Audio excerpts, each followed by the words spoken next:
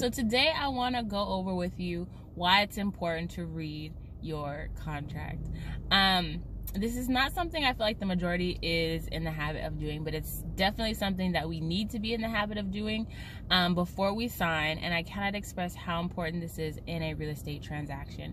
There is tons of information included in the things that you sign that let you know what's expected of you and give you an idea of the flow of the transaction.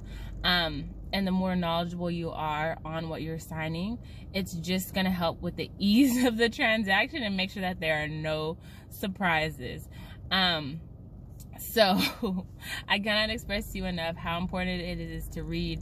And even if you don't want to read, ask your realtor to go over what you're signing and give you the Cliff Notes version at minimum, you know, because there are a lot of contracts. And if something looks funny to you, just ask. That's what we're here for, is to answer your questions. And if your realtor doesn't want to answer your questions, that's a red flag.